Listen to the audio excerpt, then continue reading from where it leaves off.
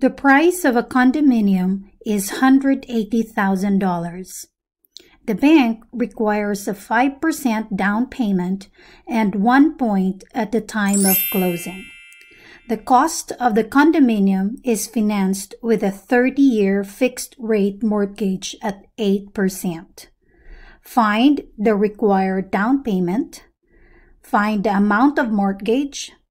How much must be paid for 1 point at closing.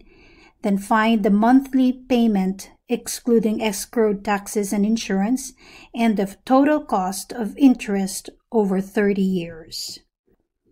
To solve for the required down payment, get the price of the condominium and multiply it by 5% because the bank requires 5% down payment.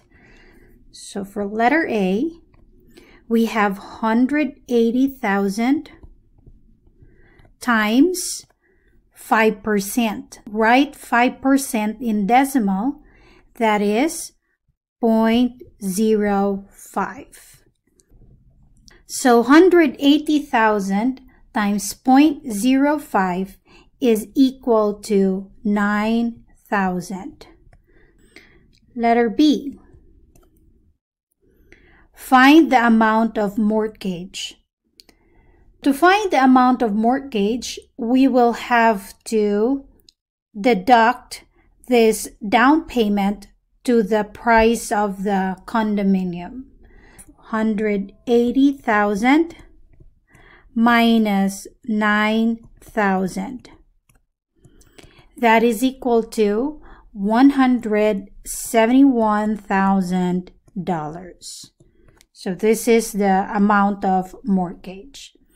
Letter C, let's compute for the amount that must be paid for the 1 point at closing.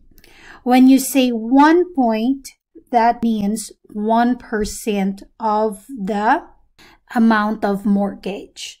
In this case, the amount of mortgage is $171,000. So we have 1% of $171,000.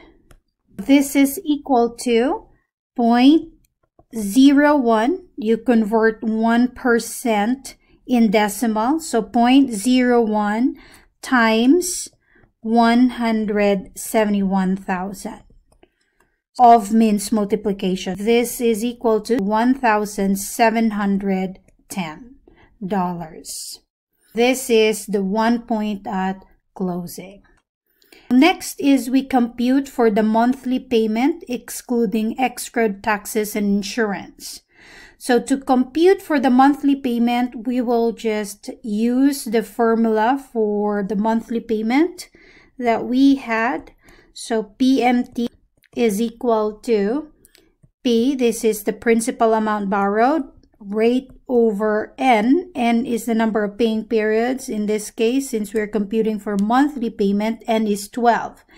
So you have 1 minus 1 plus R over N raised to negative NT. So let's plug in the information we have. So P is 171,000. This is the amount of mortgage. The time is 30 and the rate R is 8%. Equivalently in decimal, this is 0.08. 0.08 divided by 12, N is 12 for monthly payment. 1 minus 1 plus 0.08 over 12 raised to negative 12 times 30. Let's input the information that we have on a calculator. 171,000 times 0.08 divided by 12 all over 1 minus parenthesis 1 plus 0.08 divided by 12. And then this expression will be raised to negative 12. So enclose it in a parenthesis, 12 times 30 years. Rounding this off to the nearest dollar, we have 1,255. So based on our computation, the monthly payment is approximately equal to $1,255. Lastly, we want to find the total cost of interest over 30 years. To do this, we will compute first the total amount paid for the loan. The total amount paid is just the monthly payment. Multiply this to the number of years and the number of paying periods. So you pay 12 times in a year. So it's 1,255 times 12 times 30 because you're paying for 30 years. Subtract the amount of mortgage. So this is actually the amount that you borrowed initially. You will get $280,000.